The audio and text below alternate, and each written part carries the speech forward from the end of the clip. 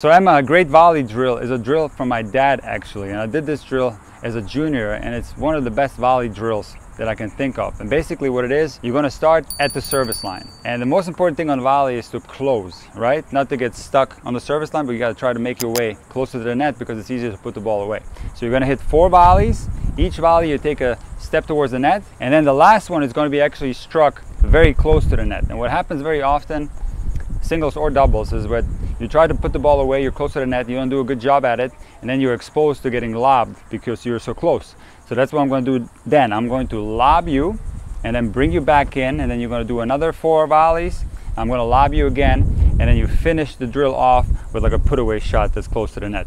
You want to try it? Yes. Okay, man, it's going to be 12 balls. I'm going to guide you through it. So let's start off with a forehand volley. 1, and I keep closing. 2, close the net. 3, here's 4, lob.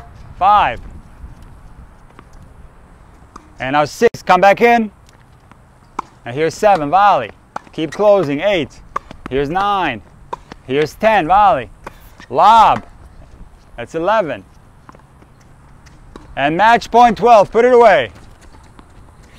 Yes, good job.